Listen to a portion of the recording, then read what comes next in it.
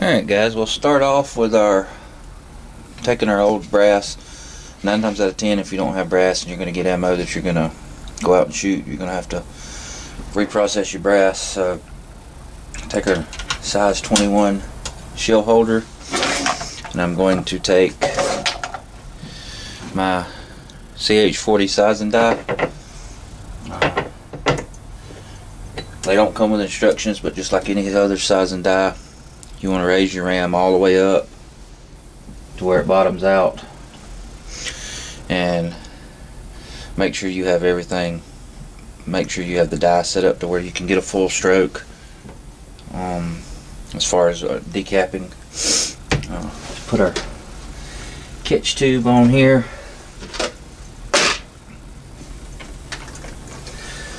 And that's pretty much all we got to do, is just run through and resize them. These are already pre-lubed, but I would say go ahead and lubricate all your cases. I usually use my own homemade case lube, but that gives us a nice decapped resized case. And I'll just go through here and do all of them. Make sure you put your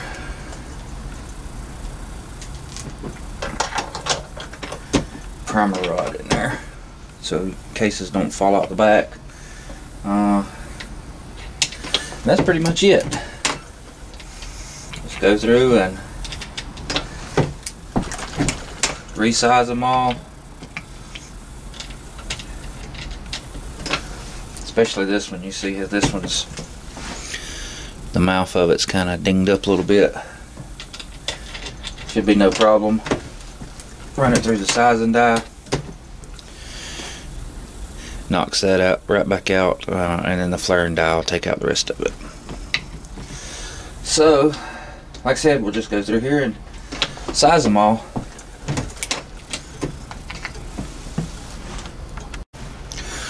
Alright, now that we've resized all our cases, we'll go ahead and tumble them. I prefer to wet tumble. Tumbling is up to you. You dry tumble, wet tumble. If you need to learn how to tumble, go back and look at one of my other videos. I actually have one that shows you just how to wet tumble, dry tumble. Or look at one of the various other videos around that shows you how to do that. But next thing we'll do is we're just going to change out our die, and then we'll put in our flare die. Basically what this does, this opens up the mouth of the case where it will accept a new bullet. Like here's some that's already cleaned. You can't put that bullet, you can't start it because the case of the mouth is too closed up from the sizing operation. So you set your die up. Basically you want a little bit of a cam over feature, so you'll run your pull your ram down, set your die all the way down to it, and then back your handle out, give it about a quarter of a turn so you have a little bit of a cam over action. But we'll take our case, like I said, that won't fit, and we'll just run it up, and that actually bails the mouth of the case out.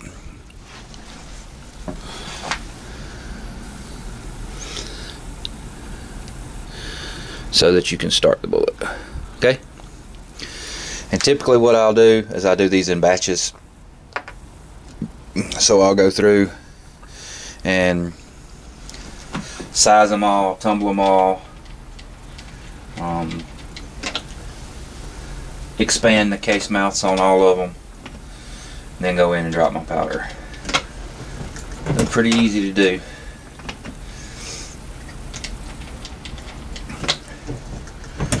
If you didn't have that die, I guess you could always get away with using a universal neck die. They make some for pistol calibers. You just have to flare out the mouth just enough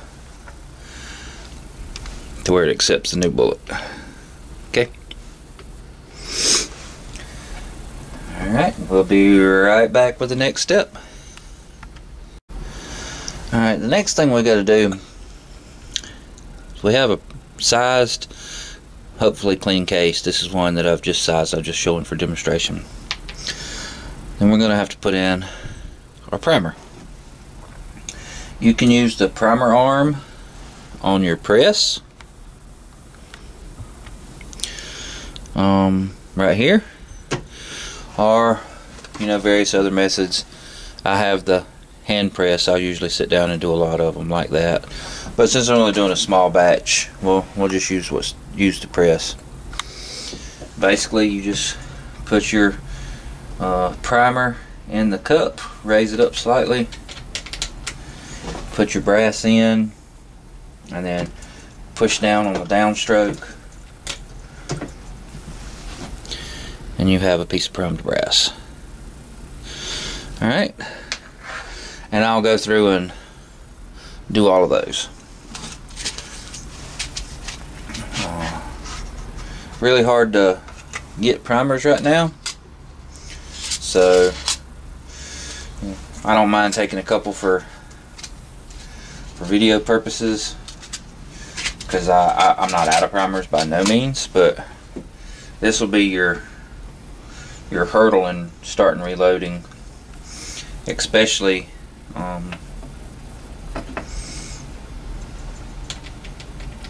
if you're a new reloader and don't have any primers. And powder is going to be the hard thing to get.